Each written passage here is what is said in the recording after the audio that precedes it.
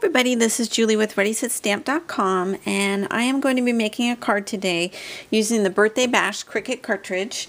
I'm cutting out things from page 61, and let's see here, I'm cutting out this little guy at 2 inches, and then all the little layers the same way at 2 inches.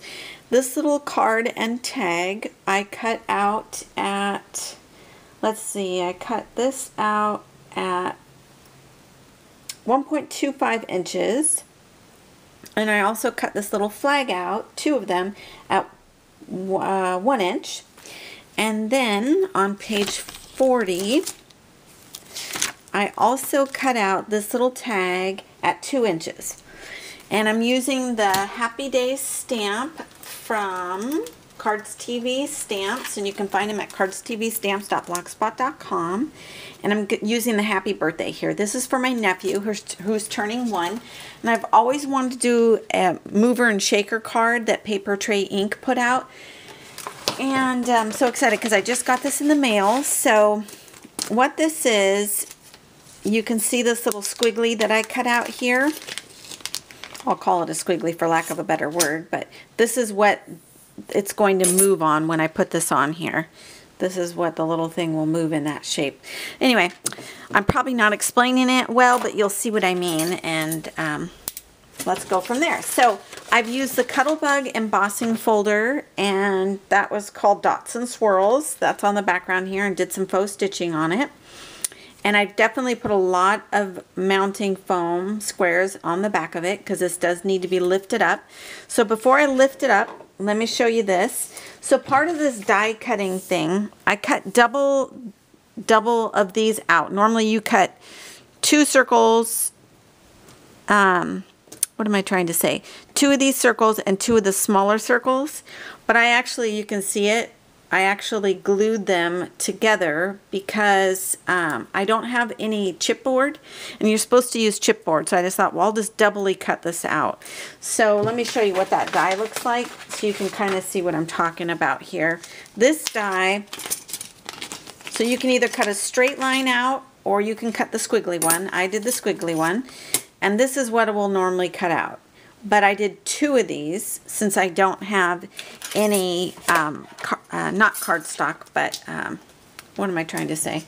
You know, that cardboard stuff. So let's get started in assembling this together. I am going to use just some of this adhesive here, the snail adhesive. Make sure you guys can see this. Okay. So, and this is exactly what I've done to put these together as well, because these are 2 of these already together. So these are 2 stuck together, and now I'm going to make them 4 stuck together by the time I put this one on here. Okay, so that's 4 of them now stuck together. So chipboard, that's what I was trying to say. So that's kind of gives it a nice chipboard feel to it, even though I don't really have chipboard. So now I need to add glue to this side of it, and now I need to add glue to this side of it. Okay, I'll put that in the center here. There we go. I'm going to add this on top of that like a sandwich. So there's that. And then you guys can see it kind of makes a little wheel. This is coming up a little bit, but that's okay because it's going to be on the inside of the card. I'll use the more finished edge on the outside of the card. So anyway, that's what it looks like, and you can see there's a hole in there. I've seen people do it also with pennies. So you're going to slide it through here, and then you're going to slide it through the other side, and just keep this part in the middle of it, if that makes sense. There, see how that's able to just roll with it there? There, it'll just roll like that. So, there we go. It rolls that way. There we go. Anyway, you might have to shake a little bit, but anyway, it does roll. So there's that. Now, when I showed you guys the little thing that I told you I was going to cut out, the little package, that's the package that's going to go right here. And this is what's going to twirl around that when it does twirl. So I'm just going to add a little bit of the snail adhesive onto here and add that right there. So now this will go around. There we go. There we go. It does spin, but you kind of got to make it There. Oh, that's so cute. Oh my goodness. Okay, so there's that. So I'm going to kind of put it more a little upright for the time being because we need to finish assembling our card. So the next thing that I'm going to do is, here's my little guy that I told you that I cut out. Isn't he so cute? He looks so festive. And I added some googly eyes to him. And then I did add this little sparkling, kind of like a little rhinestone thing. Anyway, I got this at my local scrapbooking store. So I'm going to go ahead and just take off the foam adhesives on here, on the back. I can get these off here. And this is just making a regular A2 size card. So, got all these little pieces. There we go. And this one, get this little guy off. Okay, so there's that. I'm going to add him right here. There we go. And now the next thing that I'm going to add is my little sentiment. And I did do the edges a little bit. I used the let's see, Broken China from Tim Holtz, and that's what I etched it. I actually stamped the sentiment with something different, and that's from SEI Chalk Ink Blocks, and it's called Ocean Deep on this one. So that's what I stamped it with. And then just added some rhinestones onto the corners there just to give it a little more sparkle, because I really wanted to make this first birthday card a really special card for my nephew. Okay, so let's add that right here.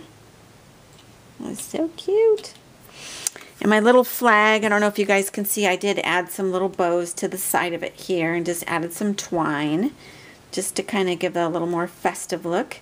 And the paper that I used today, I've used Paper Trey ink, Pebbles Seen and Noted on this, and Pebbles Seen and Noted on, you can see his hat, and also this part here, and also the on kind of like the bow for the package here.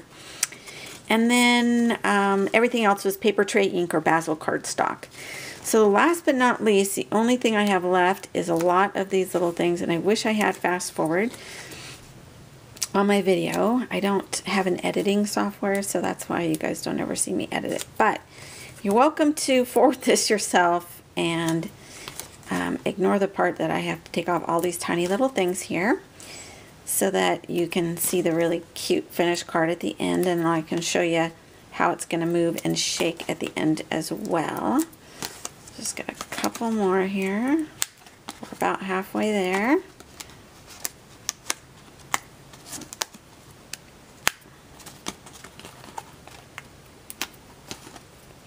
If I had some other of the foam tape instead of these little squares, it probably would be better, but anyway, I didn't, so I'm just doing what I had. So this is what I have. Okay, everything else is done, and then I'm just putting on some basic cardstock, craft cardstock here. That is the finished part, and now you can see my little, if I get him to move, let's see, there we go. It's hard to get this thing to move, but anyway, you guys get the point. It's supposed to shake it. That's why I think it's called mover and shaker, because it's supposed to, there we go, kind of go through there like that. Anyway, so let me show you here, because I'm probably making you dizzy showing you all that. So there's my finished card. I hope you guys enjoy it and maybe give this a try. Have a great day, everybody. Take care. Bye-bye.